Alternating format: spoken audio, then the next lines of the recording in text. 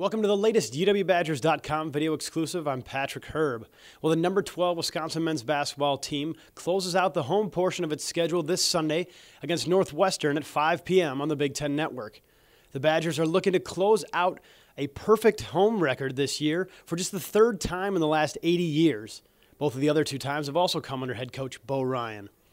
The Badgers are still riding high from Wednesday's thrilling victory at Michigan, in which Josh Gosser hit the game-winning three-pointer as time expired to win 53-52. The Badgers have won 6 of the last 7 games and are looking to keep the momentum going.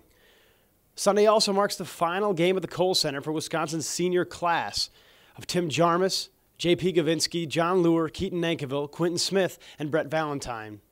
We were there when Jarmusz, Nankivil, and Leuer reflected on their time at Wisconsin. It's hard to explain. It's one of those feelings that it's exciting, but at the same time it's bittersweet because, it's your last home game.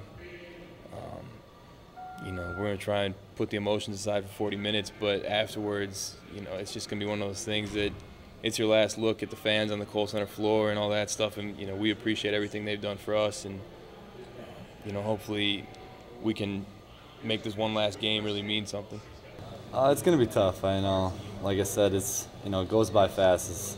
I just can't believe that I just stepped on this campus 4 years ago and now it's already almost done. To go through what I've done and accomplish what I've been able to do, on the court and just as a team in general, it's been nothing short of amazing, and I couldn't have had a better time with the guys and had a better opportunity to play here at Madison. It's been an unbelievable 4 years for me, and just the fans being there supporting us every game has made it that much more special, and just being with the guys and the coaching staff, the group of guys we have, it's made for an unbelievable experience.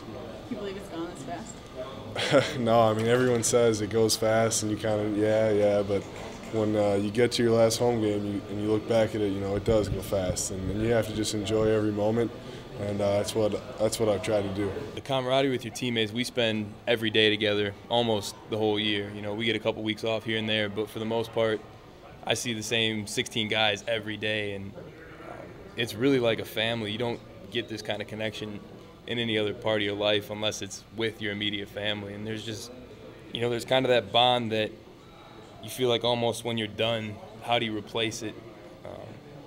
But that's the kind of stuff that we'll always be close in that sense just because we've gone through so much. It's just they've been great group of guys to be around, and I couldn't be happier to go out with my fellow seniors. Why do you think the chemistry has been so good? Because everybody brings it up and talks about it. Why is that?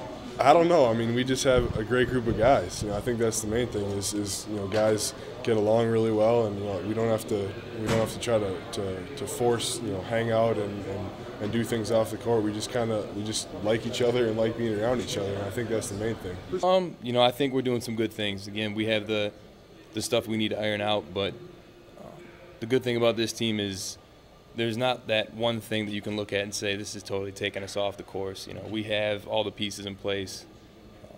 We have the talent, we have the knowledge, and it's just a matter of repetition and comfort, and I think we can put that in place too.